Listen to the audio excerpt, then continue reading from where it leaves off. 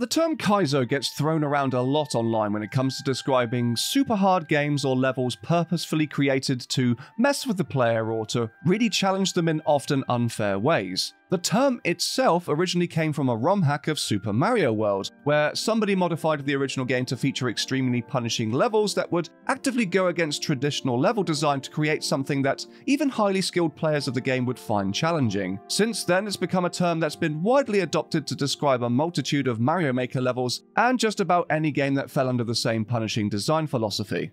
So with that in mind, let's talk about today's level build showcase, a remake of sorts of the 1996 original Tomb Raider game that started it all. Sabatu's Tomb Raider takes everything that you know and remember about the original game and almost completely changes everything about it to create a completely fresh experience. I'm not joking when I say that everything about the original game has either been completely changed or altered in some way, to a point where you might as well take everything that you knew about the original game and just throw it in the skip. You ain't gonna need it anymore, trust me. Level layouts, enemy placements, enemy quantities, traps, puzzles, and item placements have all been completely redone, which means that you really won't have any idea on where to go or what to do when it comes to your first playthrough. Often these levels have been greatly expanded upon, with areas that once only took up a regular amount of space now having been transformed into these vast and multi-layered and intricate areas instead. It does a brilliant job of breathing new life into levels that, let's face it, we are more than familiar with at this stage, and some of these reinterpreted areas can look downright amazing at times. It's really impressive to see what Sabatu's been able to do with the Tomb Raider 1 main engine. But, and this is something I feel that I really must stress, this is one of the hardest Tomb Raider level sets that you will ever play. Wish she didn't do that little stumble. I really wish she didn't do that little stumble. Okay.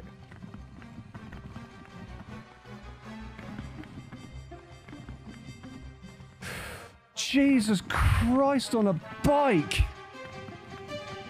And it's still going? There is a reason why I front-loaded this video with all of that talk about the term Kaizo and what it means, because this build is essentially a Tomb Raider Kaizo for a multitude of different reasons. Vast and often unfair quantities of enemies that can easily overwhelm you and take off large chunks of your health, scant amount of resources to find in each level to replenish your health and ammunition with, making finding secrets practically mandatory if you want to have any chance of surviving this, and platforming that often requires pixel-perfect precision and timing to navigate through, as well as knowledge of advanced movement techniques in order to accomplish at times.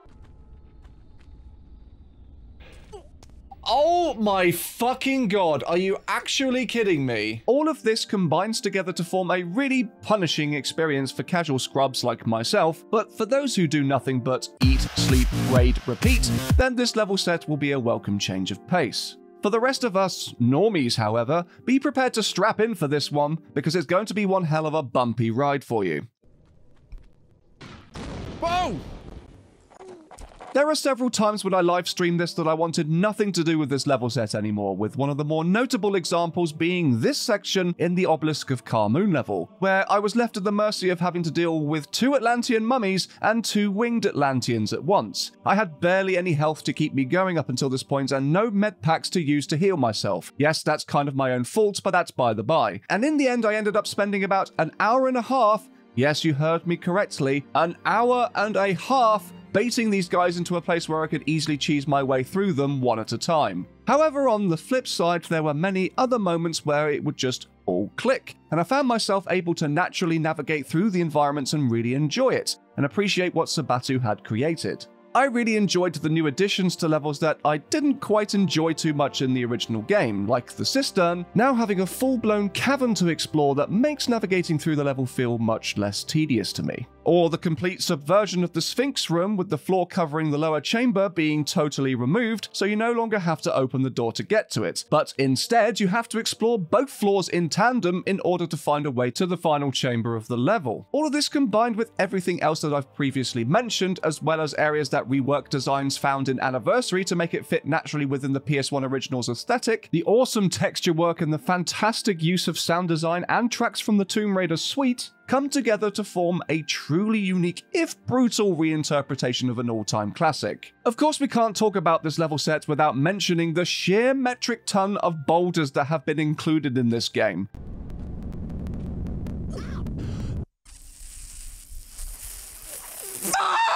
To say that I was caught off guard more by these things than anything else I encountered in Sabatu's Tomb Raider 1 would be selling it completely short. If there is anything I want you guys to take away from this video, it is that these boulders in this game are effectively Liam Neeson from the movie Taken. They have a particular set of skills they have acquired over a very long career, skills that make them a complete nightmare for people like me and you, and trust me when I say that they will find you.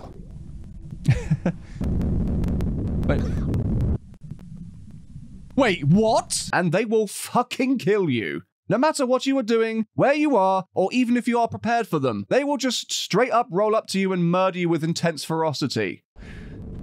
Ah! Sabatu Technologies, bouldering through the competition since 2022.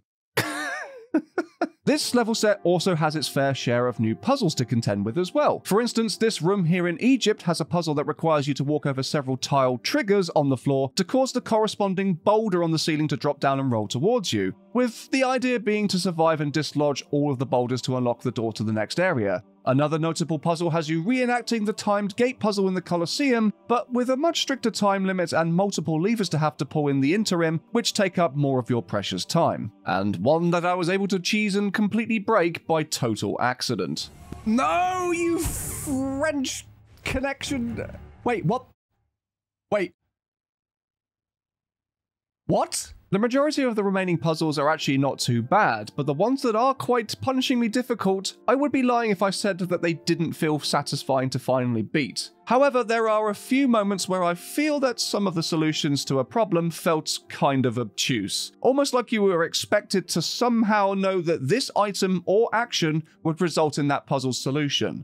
The one example that I will bring up as being particularly bad at this was found in the first room of St. Francis Folly, where you're just expected to know that stepping on these random floor tiles would result in a random part of the wall opening up to reveal the switch to the next area. Yeah, okay.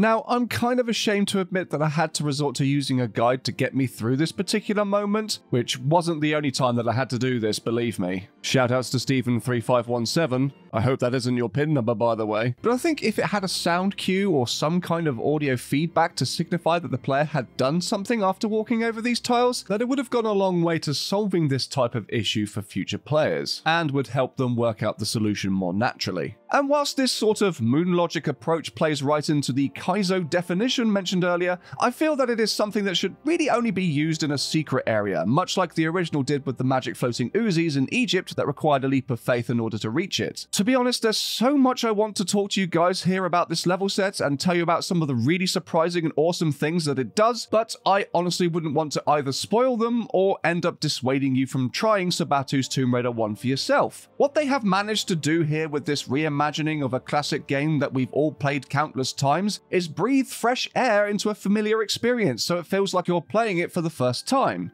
It's almost like this version of the game is your rose-tinted, hyperbolized childhood memory of Tomb Raider 1 that has been brought to life and fully realized. Sure, there are a few moments of occasional unfairness, some jank here and there. Look at that! What? What did I even hit? And some platforming segments that I feel expect a bit too much perfection and foresight from the player. Oh, you are fucking kidding me, right? You are actually having a fucking giraffe. Hang on. I've got to show you this.